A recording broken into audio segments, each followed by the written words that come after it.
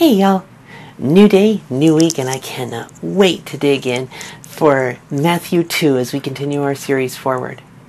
We're going to start off with Matthew 2 verses 1 through 13, so here we go. After Jesus was born in Bethlehem village, Judah territory, this was during Herod's kingship, a band of scholars arrived in Jerusalem from the east. They asked around, "Where can we find and pay homage to the newborn king of the Jews?" We observed a star in the eastern sky that signaled his birth. We're on a pilgrimage to worship him. When word of their inquiry got to Herod, he was terrified. And not Herod alone, but most of Jerusalem as well. Herod lost no time. He gathered all the high priests and religion scholars in the city together and asked, "Where is the Messiah supposed to be born?" They told him, "Bethlehem, Judah territory. The prophet Micah wrote it plainly. It's you, Bethlehem, in Judah's land, no longer bringing up the rear. From you will come the leader who will shepherd rule my people, my Israel." Herod then arranged a secret meeting with the scholars from the east, pretending to be as devout as they were. He got them to tell him exactly when the birth announcement star had appeared. Then he told them the prophecy about Bethlehem, and said, "Go, find the child, leave no stone unturned. As soon as you find him, send word, and I'll join you at once in worship." Instructed by the king, they set off. The star appeared again, the same star that they had seen in the eastern skies. It led them on until it hovered over the place of the child. They could hardly contain themselves. They were in the right place. They had arrived at the right time. They entered the house and saw the child in the arms of Mary, his mother. Overcome, they kneeled and worshipped him. Then they opened their luggage and presented gifts: gold, frankincense, myrrh. They entered the house and saw the child in the arms of Mary, his mother. Overcome, they kneeled and worshipped. Oh, my apologies. Still a beautiful section of verse, because it is. In a dream, they were warned not to report back to Herod. So they worked out another route, left the territory without being seen, and returned to their own country. I repeated that last bit, admittedly, not just because I had seen it again, but because it's kind of one of the 4 points that I actually want to kind of dig in. I feel like that number might be a Spanish Inquisition moment. So there are a couple of points that I wanted to share when I was digging into this, and just playing with it with God and letting him learn me what was going on. The first thing he pointed out was that wisdom comes from the Lord, and that the wise seek truth and honor him. And it was so interesting that these magi, different versions, magi, wise men, some of them call it kings, but I love the band of scholars analogy, because you have these people who are attributed with wisdom, and the first thing they do is seek truth. The truth made flesh, the Word made flesh. They seek to worship the Lord.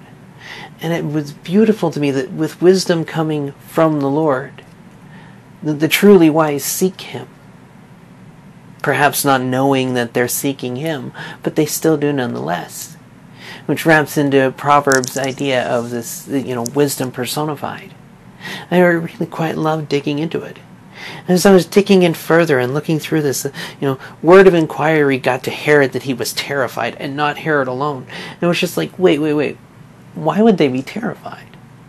And I realized, because you would think the priests, the high scholars, all of these people would be glad to know that their Messiah is coming.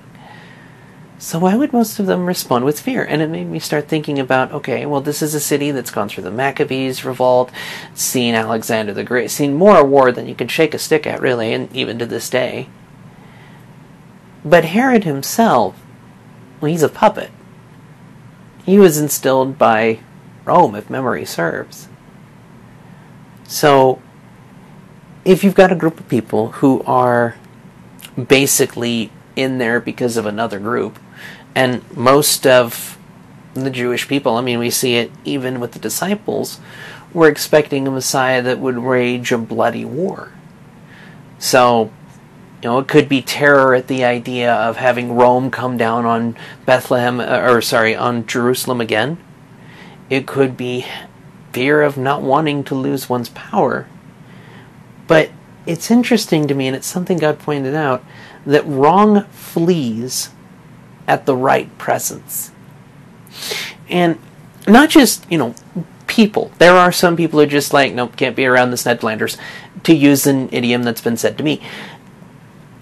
At the same time, but it's interesting that certain behaviors will even flee in the right presence. When we walk with God and let Him set the pace, bullies, whatever form they may take, usually end up dispersing. Not by anything we've done, but just because we're walking with and in the Lord. And so the very behaviors that He doesn't want and can't stand, behaviors that we shouldn't want and should not be able to stand, flee. Not because we're abusing the person, not because we're being a Bible thumper, not because we're doing any of that crap, but because we're walking with the Lord. His presence in us as we shine like the moon, reflecting His glory, reflecting His image, being made into what humans are supposed to be, following the example of the truly human one, Jesus. As we go through the Father to get to the Son, that intimate relationship, that presence in us, the Holy Spirit in us, changes the world. We're image bearers. And it's beautiful to me that when we stay in His presence, even though difficulty will rear up, Jesus Himself said that it would, it's beautiful that we can be given a sense of peace about it. Because we know how the story ends. We know He wins.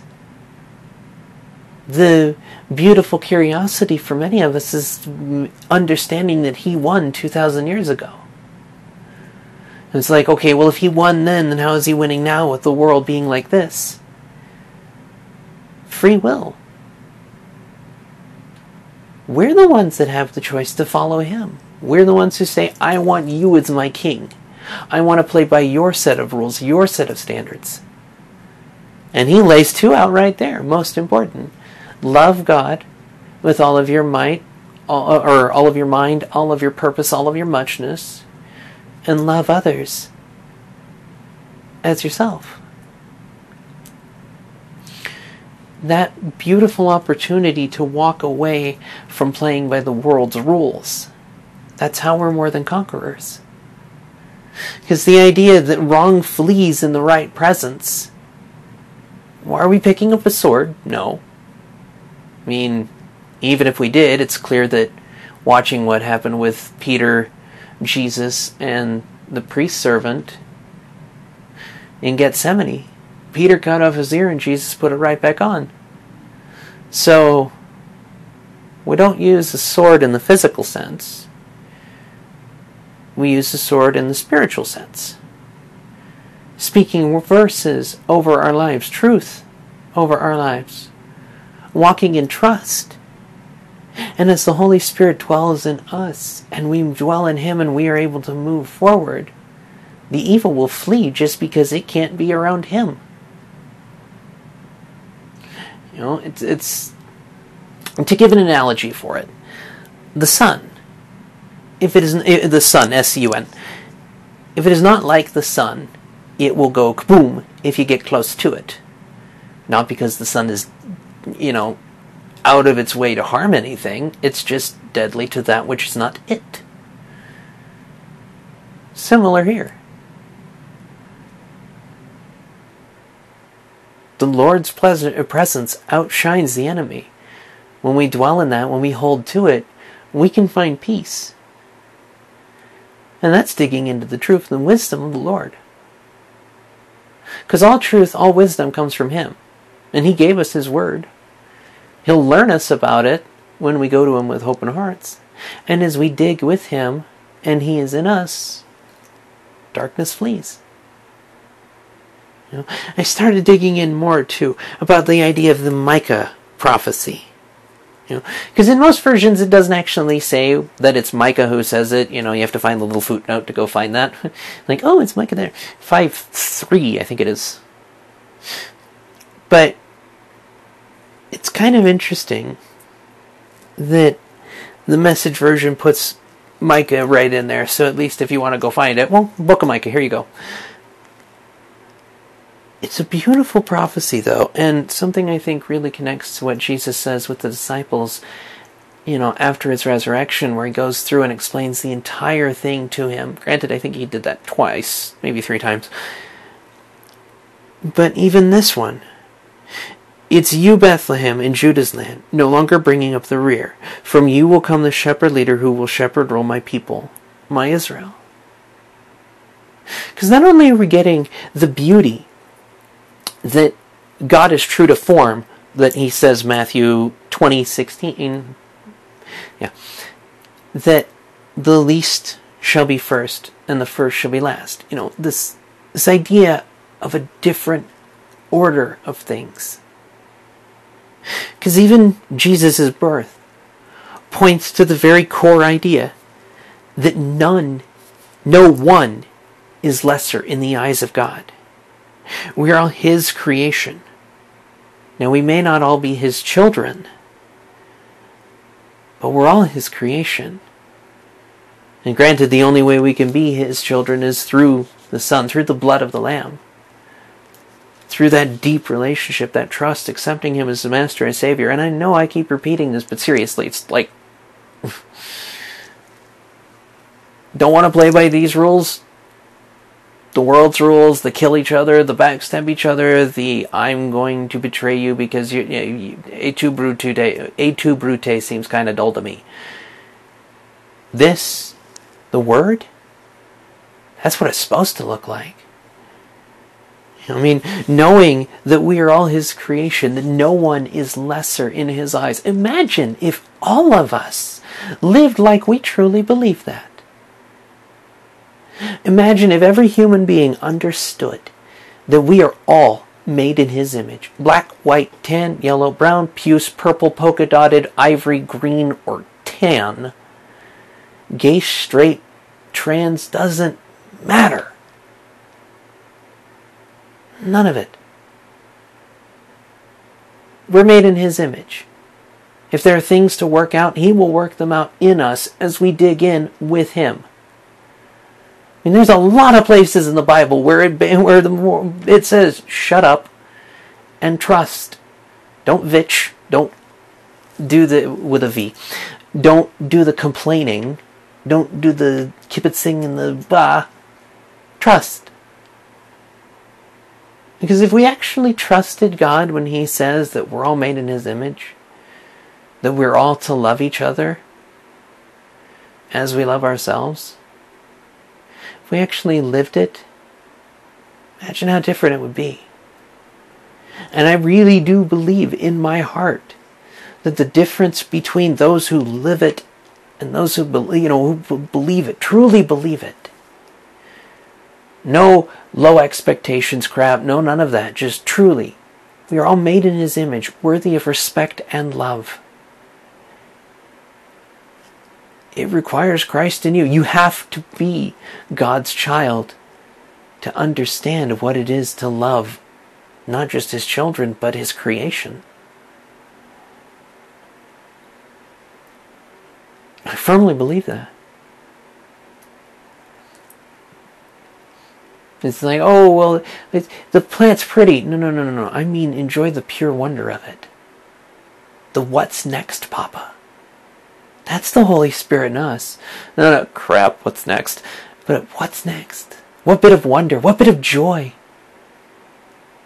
And even if there's sorrow, though it may last all the night, it comes with the morning.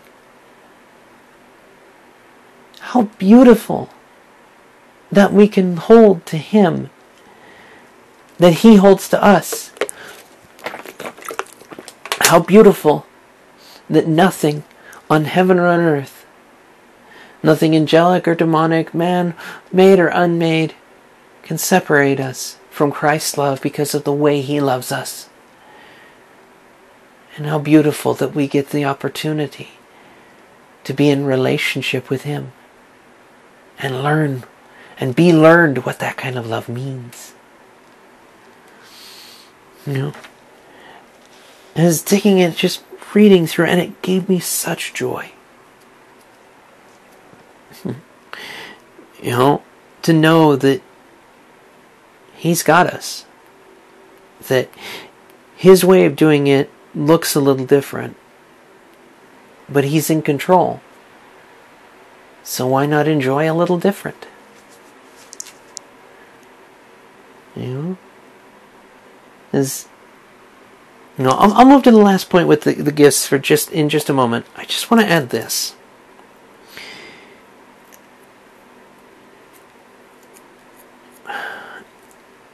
If wrong and right are so dramatically different, why do we want to play a wrong way where we put other people down? And I don't mean calling out behavior. I mean cutting each other down. Hate doesn't need to be in the heart. Jesus Himself says, if you hate your brother, your brother or sister, you've already committed murder in your heart. And it's the truth. You just have to extrapolate it across time. If you hate somebody enough that you want nothing to do with them, well, now they're always everywhere. Now I have to get rid of them. Suddenly hate becomes violence really damn quick. And that's not right behavior. Murder is not okay. I'm not quoting the 10 Commandments on this one. I'm just saying straight up, murder not okay. Murder never okay. So why would we want that kind of spirit in our hearts? I didn't. I hope most of us don't. All of us don't, honestly. I would hope that none of us would want that kind of hate, that kind of pain, that kind of things in our heart. And the only way it's getting truly out is if God takes it out. We break upon Him our rock so that we can be made whole, lest we be crushed underneath it. The last bit, as I was digging through here, was just the gifts. The gold, the frankincense, and the myrrh. And, it kind of ties in with they were at the right place, they were at the right time. Because God will get you where you're supposed to be when He wants you to be there. One way or the other. I've found from my experience that arguing with Him is a bit more painful. But God will make it happen. You can't be late for God. He's always there waiting. And that our King is waiting there for us is a beautiful thing. I know it's seemingly more 5 points, the 5 points of the gifts and then the getting there on time. Because God will get you there on time. And we're going to go into that a lot more next week as we finish up chapter 2. But God will get you there on time. God will get you where you're supposed to be. You can't be late for God. A lot of us say, well, He has horrible timing. God has perfect timing. He just doesn't do things in our time. But God will get you there. God will get you there. You don't have to fight it. You don't have to go toe-to-toe fighting a battle that's already been won. And I'm talking the physical here. Our hearts need to change. We need to welcome in the kind of love that is God. We've got to let it into our hearts. We've got to let it into our souls. Because the way we've got it going doesn't work. And digging into this bit of word, knowing that God's way of doing it, the last shall be first, the first shall be last, knowing that wrong flees at His right presence, knowing that true wisdom comes from Him, knowing that He gets us where we need to be, exactly where we need to be when we trust Him.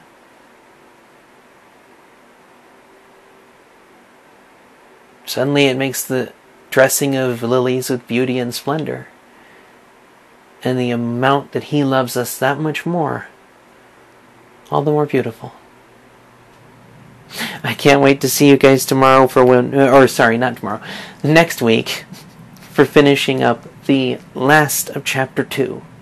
Though it may be tomorrow if God tells me to. I don't know. We'll find out. See you guys the next week at the bare minimum. God bless. May His favor be upon you. And know that you are loved. You are loved.